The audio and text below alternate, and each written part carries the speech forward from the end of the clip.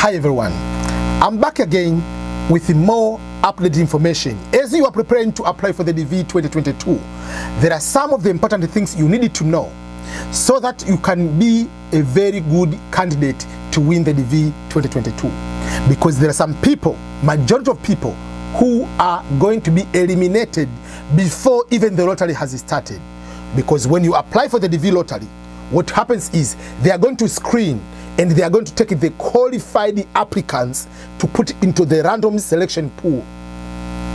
So there are some people are going to be eliminated or disqualified even before the lottery has started, which I call the technical knockout with a big punch. So if that's the case, how can we avoid those?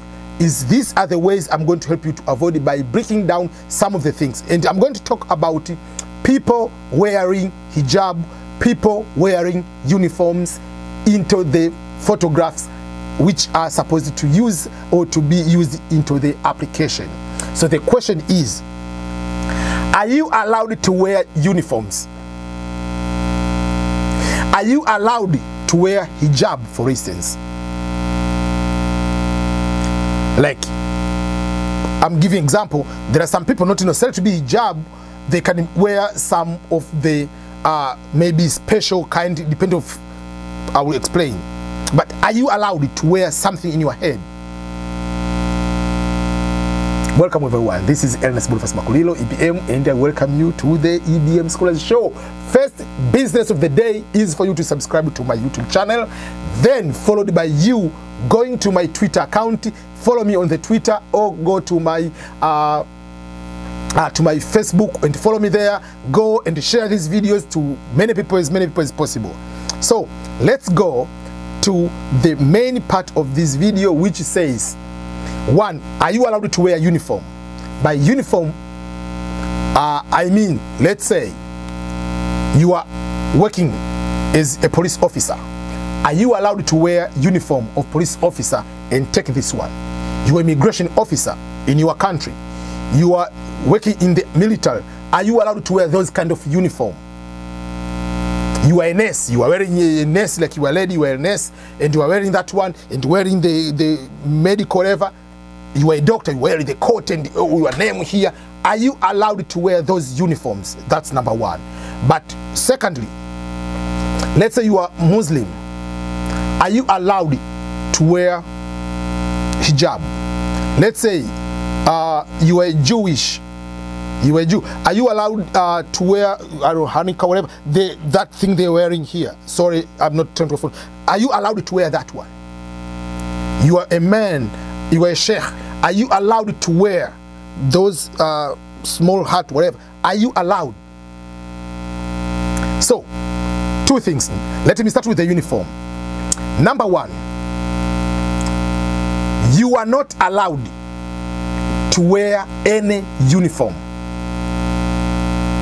unless otherwise there is one exception.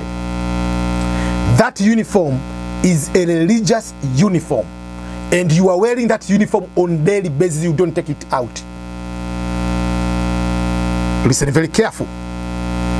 You are not allowed to wear a uniform unless otherwise exception is a religious clothing which you wear every single day of your life. Not you can wear today and or every Sunday or every Friday.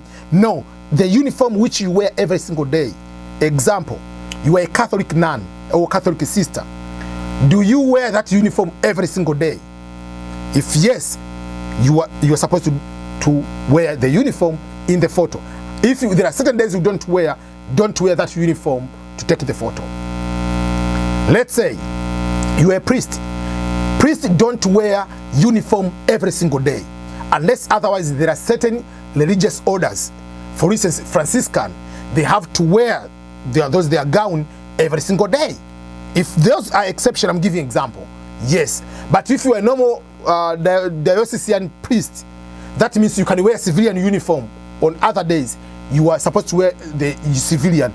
Don't wear the collar, the white collar, or you are a pastor.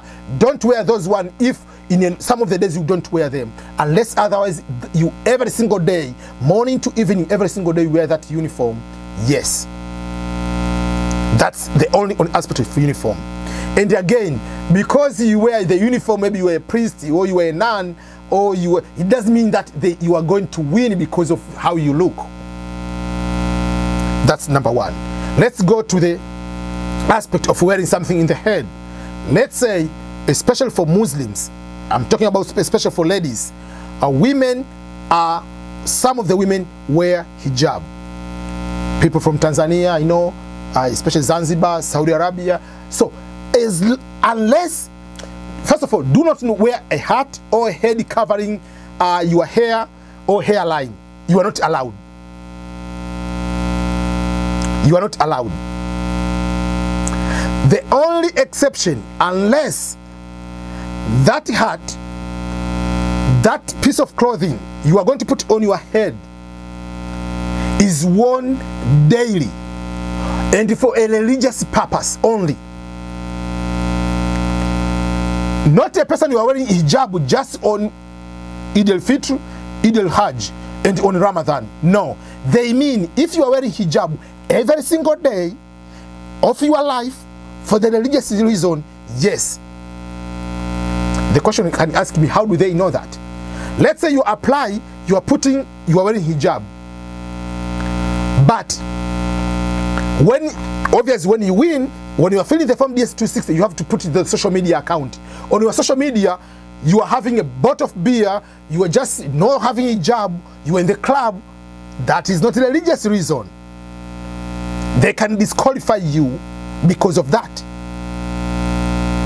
So the only way you can wear a hat or you can wear hijab is only if you are wearing that clothing or hat for religious reason every day on daily basis. Out of that, don't wear that one. And again, there is no a penalty. If there are some people they know, if let's say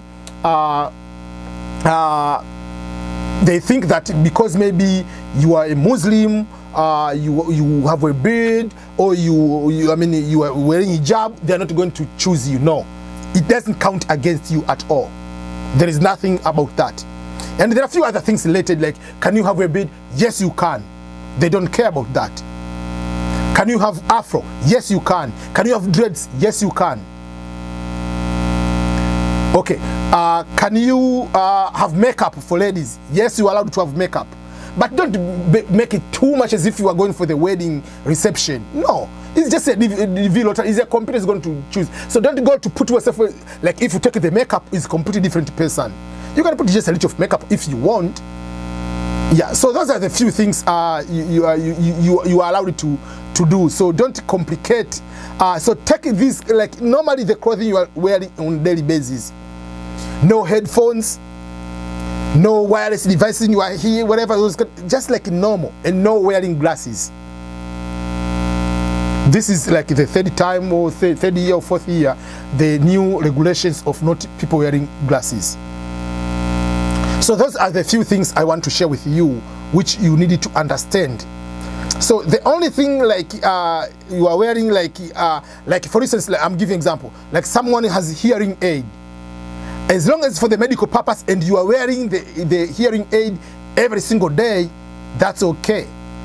But don't wear these like earpods, whatever, those, the iPhone, like the wireless headphone, because you have them, you want to show off. They don't care about those. It's just like the guy, what is his name? The comedian in Nigeria, the friend of what? Like Sydney, there is Sydney, Nasty, and I don't know, I forgot his name. Every single skit on his in his comedy, he must wear his the wireless headphone because he has iPhone. I don't know, but now is his identity. But if that the guy is going to apply for the DV lottery, please take those earpads, whatever, wireless iPhone, whatever headphone, just for the DV lottery. Then you can apply. Then after that, just going to put it back. So those are the few things I want to make sure that you understand. Yeah. Okay, goodbye everyone. Remember to subscribe to my YouTube channel in case you haven't done so. But I really appreciate your continued support. You have been with EBM Scholars family for a long time. So thank you so much for that support. Let's be in touch. Let's keep rolling. Let's make sure we apply correctly. Let's make sure that we win. This is our time.